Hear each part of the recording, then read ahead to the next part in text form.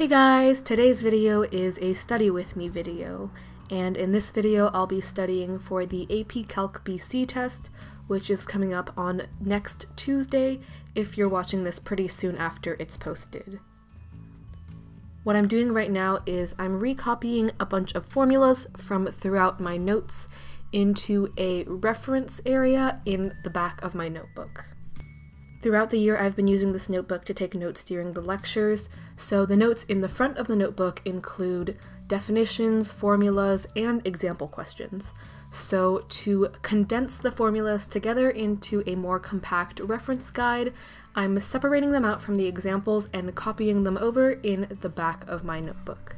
And these are all organized and separated by chapter.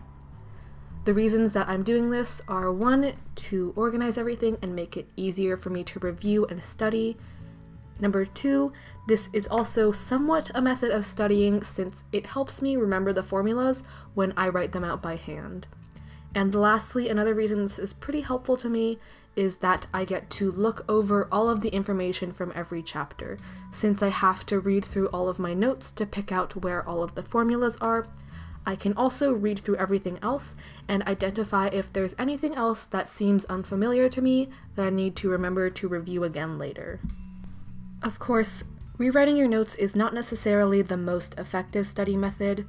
I get quite a few questions about whether I rewrite my notes just to make them look prettier, and the answer is no. All of the notes that I post on Instagram are pictures of notes that I take either in a lecture or from my textbook at home.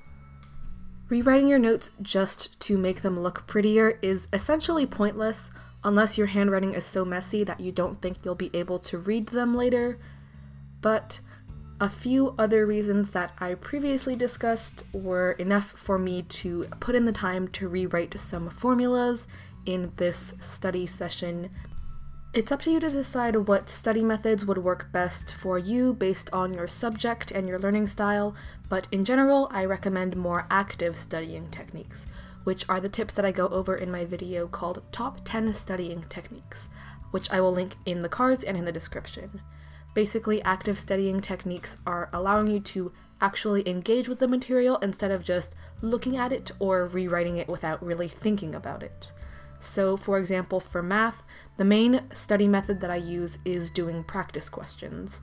And once I do my practice questions, I work out the mistakes that I made, whether they were dumb errors, or a misunderstanding of concepts, or just an inability to remember formulas. This particular study session, which is centered around me remembering formulas, is meant to address that third weakness, since I'm just rewriting things, but also to help me further remember formulas instead of just rewriting them. I also use flashcards, or I quiz myself on them by writing little notes in pencil in the margin without looking at the copied down correct one. I hope all of my explanations of studying methods have been making sense so far, but if you have any more questions or want to know more, I'll link some of my study with me videos in the cards and in the description so you can get a better visual and verbal explanation of some of the methods that I use to study. And if you have any further questions that you want me to talk about, you can contact me in the comments or via Instagram DM and I will do my best to get back to you. If, like me, you are also doing some last week before the AP Calc test, cramming for this test, or if you have another math exam coming up, whether that be for calculus or another math subject, here are some videos that I particularly recommend that you watch for more advice. First of all, I have a video called Study With Me, AP Exam Study Routine, and in that video I go over the study methods that I'm using for the AP test that I'm taking this year. So if you'd like tips on AP Calc BC and APUSH if you're taking those tests like me, then that video will be very helpful, I hope.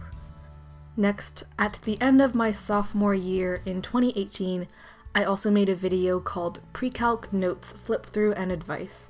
And in that video, I give advice that's specific to pre-calculus, but is also applicable to a lot of different areas of math. And lastly, I have a video called How to Take Math Notes, which, as the title implies, is about how to take math notes. I'm sure at this point in the semester, especially if you're taking an AP class, you're pretty much done with learning the content. So note-taking from a lecture or textbook may not be especially relevant to you, but this advice can help if you're looking to reorganize your notes to help you reframe and clarify your understanding of information, or to just help you have better knowledge of how to take math notes for math classes that you take in the future. I know I just mentioned a lot of other videos and resources and things that you might want to check out, so if you're feeling a little bit overwhelmed by that, don't worry about it, just finish watching this video, and then I'll have everything linked in the description, and I'll link as much as possible in the card eye thing on the right side and in the end screen. So yeah, that's pretty much all of the advice and tips and things I have in my spiel. I haven't actually taken the AP test yet, of course, so this is all just based on the experience that I have from taking the Calc BC class. But if you have taken the AP Calc BC test, or the Calc AB test, or any other AP math test at all, honestly, please be sure to leave some advice and tips in the comments below for me and everyone else who's watching who is also going to take those tests. It would really be appreciated. And of course, good luck to everyone else who is taking the AP Calc test with me. We're all in this together. I hope this video and all of my other advice videos have been helpful to you. I upload new videos every Monday, and I post pictures of my notes on my Instagram at studyquill. See you next time!